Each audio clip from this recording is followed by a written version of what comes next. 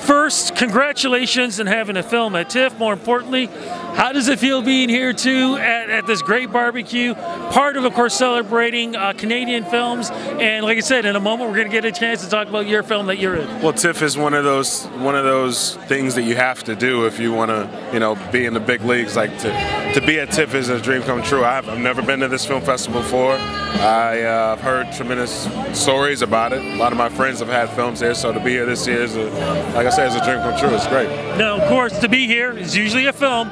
What's your film and what's it about, please? Love Jacked is a runaway comedy that is a feel-good romantic comedy in the classic sense. We have Amber Stevens' character and Shamir Anderson's character. They go through shenanigans and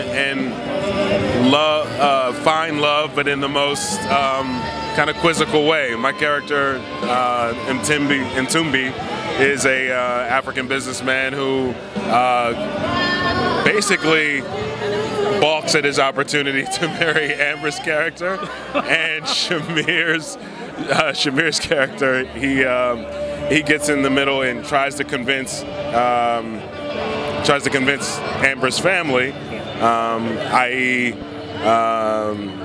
I'm blanking on the character names, but Keith David plays Amber's father. He tries to convince them that he is me. It's a zany story to try to explain in a nutshell, but it's a feel-good runaway romantic comedy in a nutshell. So when you have something like this, how hard is it to try to do the lines and everything when you just want to keep busting out laughing throughout every scene? Because that's what it sounds like that was going on through this film. Well, we were greats. We had Marla Gibbs on set, Mike Epps, and Shamir's hilarious. I think it helps the days go. It helps when you have really funny people that you're working with, because the filmmaking process can sometimes be not as glamorous as it looks in moments like this, and so when you have a lot of humor on set, it definitely makes for a fun shoot.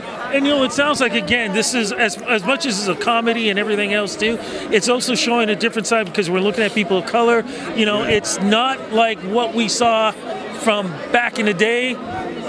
It's like we're normal. Well, absolutely. The success of the film is that it bridges the gap between the proverbial African experience and the proverbial African American experience. In that my character Ntumbi Bamburi is a South African businessman, and her character is an African American woman.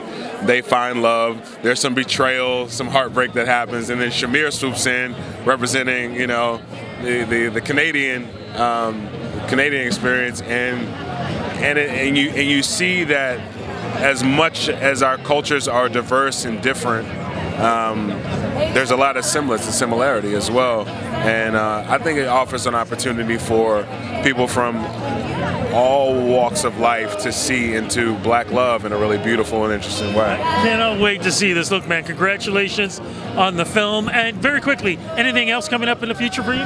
Sure, I have, currently I can be seen in Rampage. I have a film coming out called Body Cam next year, and I'm on Frontier, which is on Netflix, opposite Jason Momoa. Bunch of stuff, good stuff coming out. Yeah. Looking forward to it again. And congratulations on the film. Thank you so much for this. Cheers, man. Thank you, Rudy.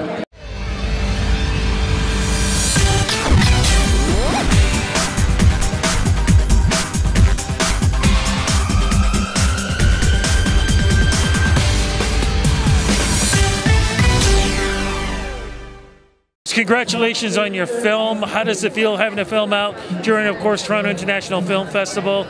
I consider one of the best festivals you can have anywhere around the world. It's great to bring out our film. I mean, we're going to be coming out in Canada on November 7th in theaters, and we'll be coming out on October 26th in the U.S. So it's just great having the cast, come to an event like this and get to have a little bit of a reunion. So it's great. Now, I've had a chance to speak with some of your cast members. Everybody's got sort of like their own thought about what the film is, so I want to get it from you. What exactly is this about? Well, it's about family, it's about love, it's about the challenges of family. Ultimately it's about a young girl or a young woman who tries to kind of, have her independence. And she goes to Africa to discover herself, and then she comes back home with a fiancé. And basically through that whole process, she realizes that she can discover herself at home. She can discover herself with her family.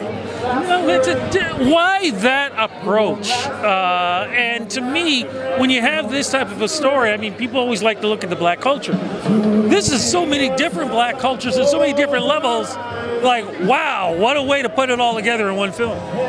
Well, I think, that's what the black culture is. It's diversity. We have all kinds of stories to tell.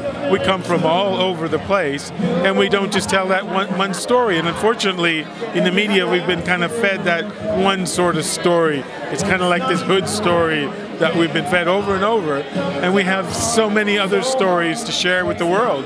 And so really that's what this is about for us, sharing a different story, but still our story. Now, I kind of mentioned too about cast members. Who are some of the stars in this film? Well, we've got Shamir Anderson, who's just great, is Canadian.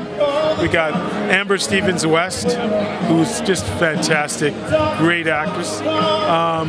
We have some real stalwarts. We have Mike Epps. We have Marla Gibbs from the Jeffersons. I cannot imagine having the two of them on one film.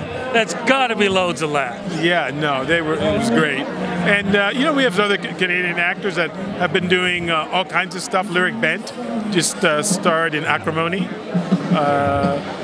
So we have a real mixture of talent from both Canada and the U.S. What do you hope people are going to get from this film? Well, I'm hoping they're going to, first of all, have a lot of fun, have a really good laugh, leave with a warm feeling, realizing that there's all kinds of stories to be told, and they've just seen a very original, heartwarming story of this family that happens to be a black family. Fantastic. And again, when are we going to get a chance to see this? It'll be in Canada on November 7th and coming out in theaters across the country, and in the U.S. on October 26th. Okay, fantastic. Congratulations on the film, and thank you for the interview. Thank you.